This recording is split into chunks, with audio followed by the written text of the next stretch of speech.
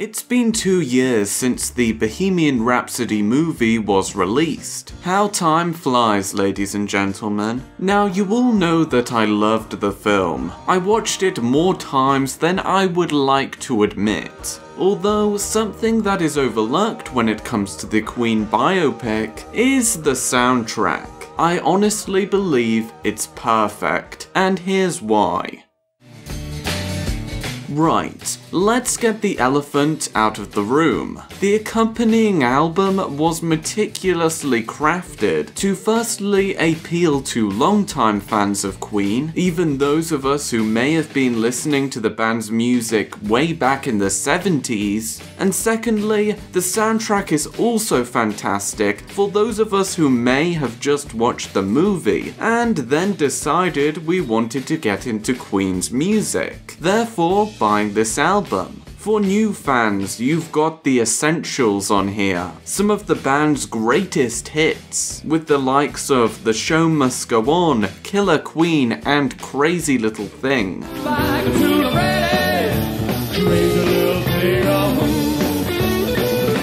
It gives anyone new an idea of what this band is/was all about. The soundtrack displays how Queen's music developed and changed over the years. Moreover, there is an emphasis on how the band weren't afraid to experiment with different genres. For instance, there's Another One Bites the Dust with its disco sound, and then you've got I Want to Break Free. The single employs elements of synth pop.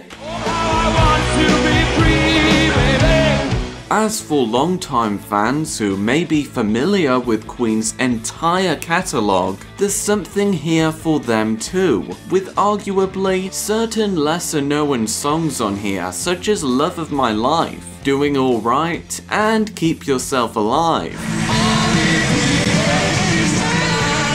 Additionally, certain numbers feature live versions, rather than the studio versions. This is heard with Fat Bottomed Girls being taken from a live show in Paris, and Now I'm Here from the Hammersmith Odeon.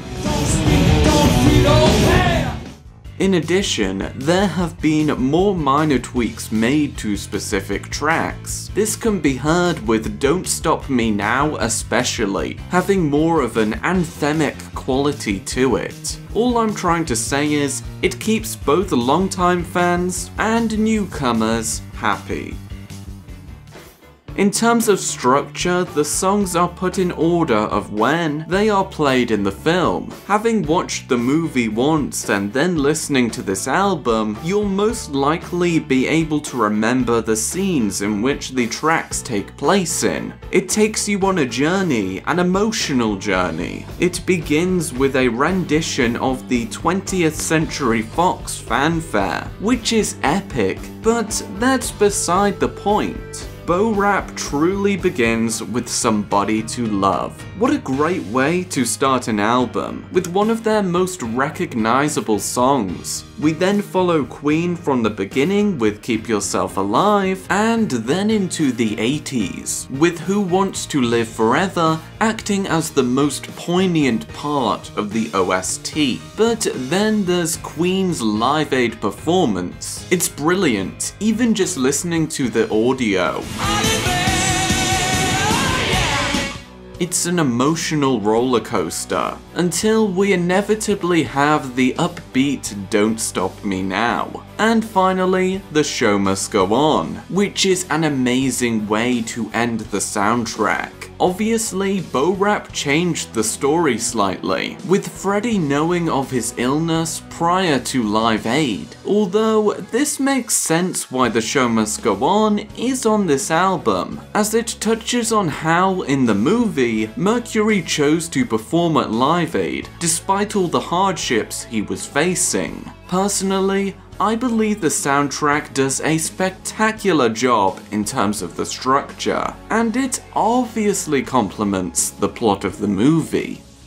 something I wish to give this album extra points for is how much effort was put into it. Of course, this is clear just from listening to the OST, with how, as I stated earlier, they added minor tweaks to Don't Stop Me Now, and there's of course the structure. However, I'm thinking more about the artwork. For the vinyl album release of Bo Rap, this looks awesome on display. I've always loved this image they often use to promote the movie. Obviously, it's inspired by this photo, yet Freddie is now sporting his Live Aid attire. Although, it's always the inside of this soundtrack that has stood out to me. You've got numerous images from the movie, it's spellbinding. You've also got a piano in the bottom right corner. As for the sleeves, we have 4 images featuring the band members. I particularly like this picture of Freddie Mercury from the Magic Tour,